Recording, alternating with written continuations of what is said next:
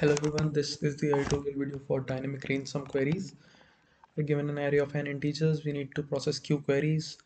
In the ith query, we need to either update the value at the kth position, or we need to output the sum of value in the range a comma b.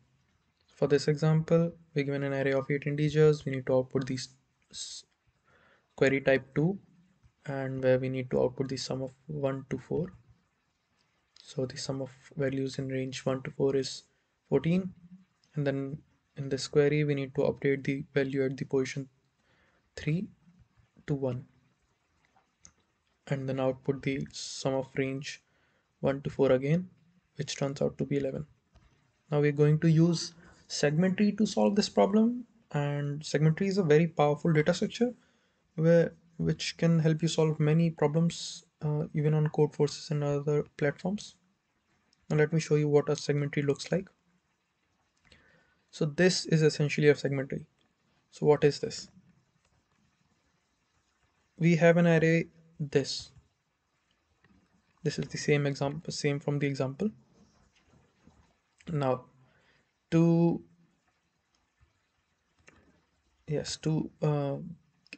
segment tree basically divides the array into powers of 2. So and keeps track of all the sum of those two elements and those powers of 2. So the sum of these two elements, these two elements, these two elements, and these two elements is all stored in the segment tree. So 5 is the sum of 3 and 2, 4, 9 is the sum of 4 and 5, and so on. It also keeps track of every 4 block element sum. So the sum in the range 0 to 3 is 14, and 4 to 7 is 10. And it also keeps track of sum of 8 elements. So the answer for answer for 0 to 7 is 24. If we had one more element, let's say 9, it will form another tree and till here, and then we'll have another kind of root. So yeah, that's how we build a segment tree. Now, how is segment tree going to help us in solving anything, right? So segment tree basically provides us a way to query, reduce the time complexity to log of n for any query. So to get the sum from range L to R, so let's say 0 to 5, we'll just need to add the sum of 14. We'll just need to add the sum of 14 and 2 to combine them to get the sum from 0 to 5. 14 is the sum of 0 to 3, and 2 is the sum of 4 to 5. So we already have our answers stored. We just need to use the answers in the segment tree, and which uh, does not look like a big deal here, but when the ranges are very large, it saves us a lot of time. So, and what about the update queries? Right, we also have update queries. Otherwise, we would have used something like sparse table or something. We need to do updates in log of n too. So how is segment tree able to achieve log of n time in updating any element? So if we need to update, let's say 4, so let's update 4 with 1, right? Then the only values that will change, just imagine this, the only values that will change will be on this path to root, right? So only these 4 values will change, and at most, if this is a binary tree, at most we will have log of n sized path, right? Because this stores one element, this stores two elements, this stores three elements, and this stores this stores 4 elements, this stores 8 elements, and so on, right? So, and the leaf nodes are always the array we are given. So we can at most have log of n sized path, right? You can see why the path length won't go out of log n. So okay, that's all fine. But how do we process these queries? So we consider a default value of L and R as L as, sorry, let's just write it round down, and R equals to N minus 1.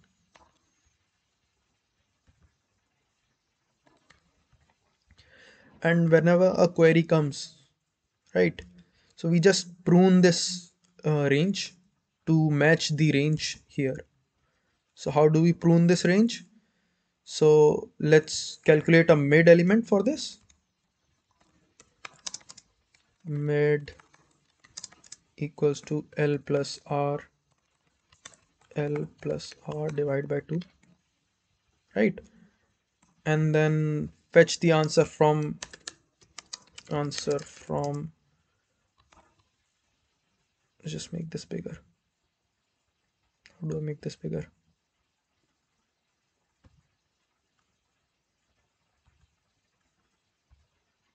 Fetch answer from L to mid, in the range L to mid, and fetch answer from mid plus 1 to R, and whatever the answer comes out to be, and that will be our total answer.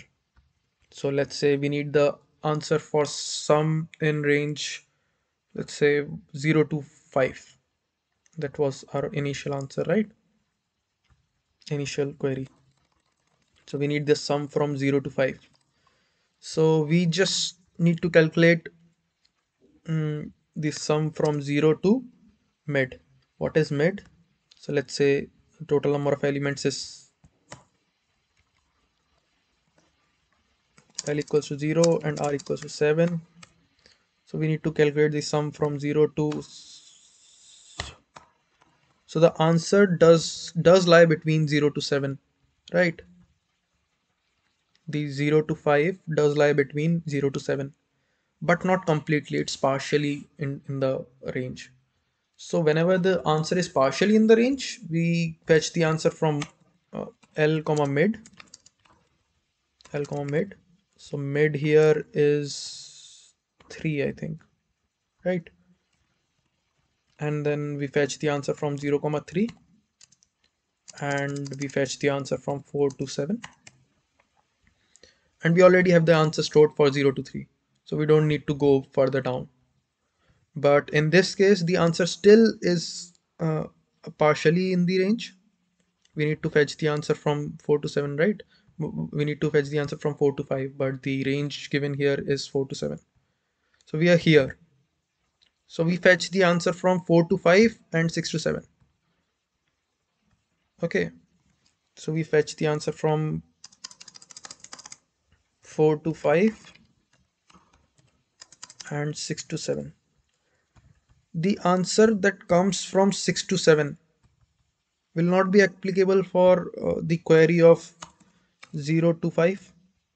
It does not lie, 0 to 5 does not have any elements in 6 to 7. So this will be disregarded, and the will only fetch the answer from 4 to 5, and we'll add the answer that comes from 0 to 3, and we'll add the answer from 4 to 5, and that's how we'll calculate the answer, right? And let's see how we're going to build this. And I think the just to make the video shorter, and I don't, let me, before I go on, let me show you what uh, and how we store a segment tree, right? So just to store a segment tree, we store a segment tree in an array.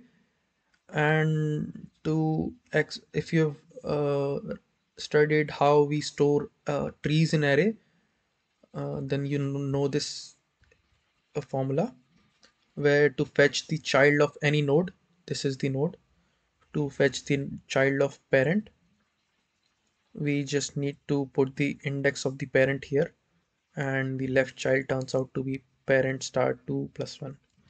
So for this example we have 0, and the child of 0 should be, put 0 here, 0 star 2 plus 1, 0 multiplied by 2 plus 1. So the left child of 0 is 1, and the right child is 0 star 2 plus 2. So the right child is 2. So let's consider this element. What is the child of 6? So the child of 6, put it here. The child of 6 is 6 star 2 plus 1, which is 13. And then right child of 6 is 14, and so on. So this is how it's stored. This is the array form of segment tree, and this is the tree form of segment tree, right? Just take a look at this. We store the root value stores the value from 0 to 7, and then here and here, here and here, and this is quite self-explanatory. Now let's get into the coding part, and I'll make a separate video for the coding part just so the video don't get very long.